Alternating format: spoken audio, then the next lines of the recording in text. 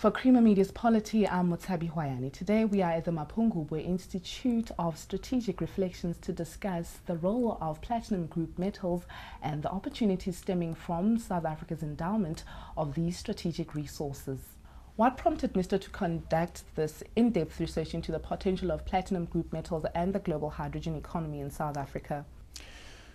The main report that really piqued our interest in this research came out in 2010, and it was commissioned by the Citibank, US multinational, and it was based on an analysis of global mineral reserves, and it found that South Africa was the most well endowed, at least in terms of the wealth value of its mineral resources.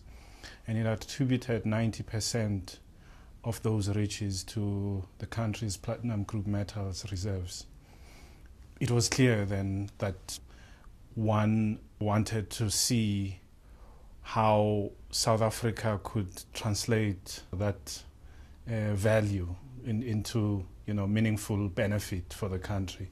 So we then set on to look at the options throughout the value chain of how the country could maximize the benefits around that endowment. What role do PGMs currently play in South African society and its economy? Okay, so PGM, let's take the automotive sector.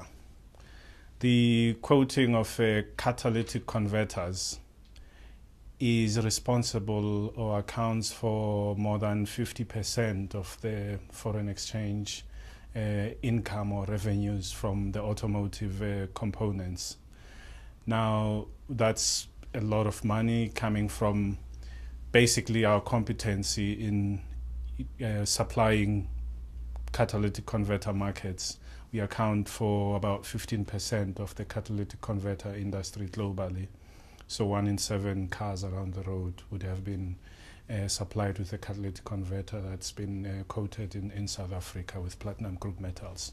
That's just the main, but there are many other supporting industries around that cluster, that create jobs.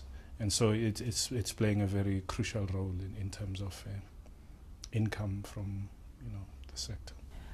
What does the study tell us about how South Africa could position itself to benefit from the emergence of a so-called hydrogen economy? It tells us a number of things, and mainly they are around the importance to build the necessary competencies to be able to leverage the benefits associated with the transition to the hydrogen economy.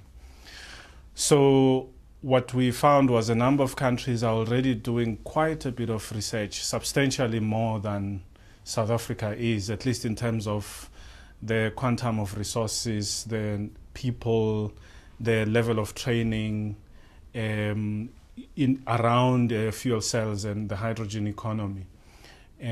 People are demonstrating prototypes, fuel cell transportation systems, and therefore building the competencies around supporting such capabilities. And therefore South Africa would need to position itself accordingly if it were to at least retain its position. If you take the catalytic converter industry, was supplying 15% of the global autocatalytic markets. If you want to retain that level of market share, you would need to ramp up your investments in, around fuel cells related technologies. Your research suggests that the knowledge linkages of PGMs are important for extracting the full benefits for South Africa. What are these linkages and how can they be developed?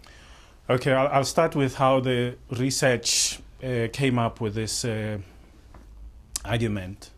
And that was based on a patent and journal publications analysis. So we looked at databases of journal publications, peer-reviewed journal publications around platinum group metals, inclusive of fuel cells.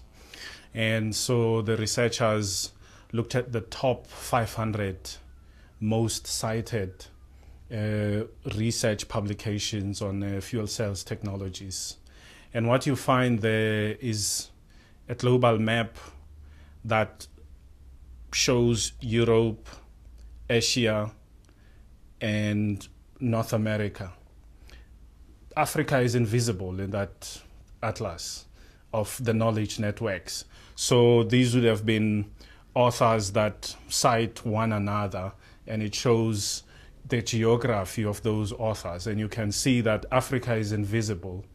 And in fact, publications are an indication of knowledge and prospects for innovation and patents as well, prospects for commercialization. And to the extent that Africa doesn't show up significantly, at least, it is likely to lose out on the benefits, whereas in fact it is most well endowed, with the raw materials. You see a scenario where the continent continues to export raw materials which are value added overseas because we do not have the competencies. And those are the knowledge linkages that really emerge out of this study.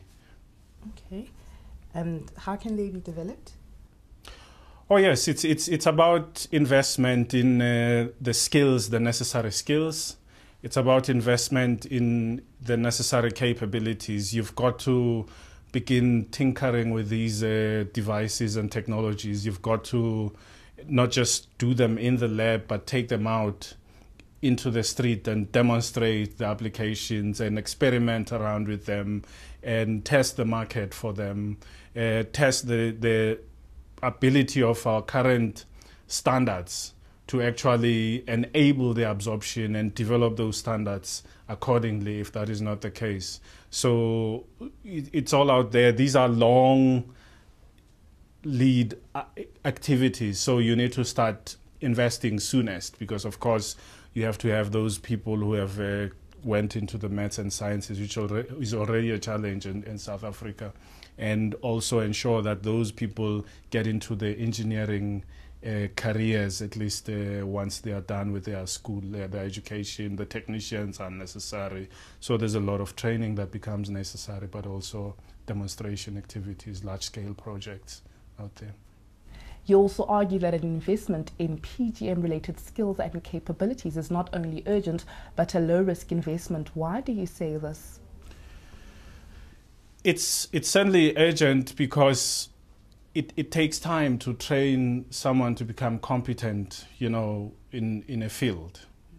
And particularly with these sophisticated technologies, it takes so much longer. You then have to make sure that they practice in the industry and therefore have to develop the related market, or otherwise people go elsewhere to practice those skills. But the investment is also low risk because the basic sciences and engineering are subjects that are in demand in other industries. There's a lack of such skills, and they are therefore translatable, to the other industries. If you are an expert in membranes, which is a component of one of the fuel cells technologies, you can use that competency in water treatment technologies because you know the basic science of it. So it's really low risk. You cannot go wrong with investing in people and those types of capabilities because they are in such high demand, that they will, get employable anywhere, in the economic sectors. That was Dr. Vela Pimsimang discussing the importance of South Africa fulfilling a responsible role in the stewardship of platinum group metals.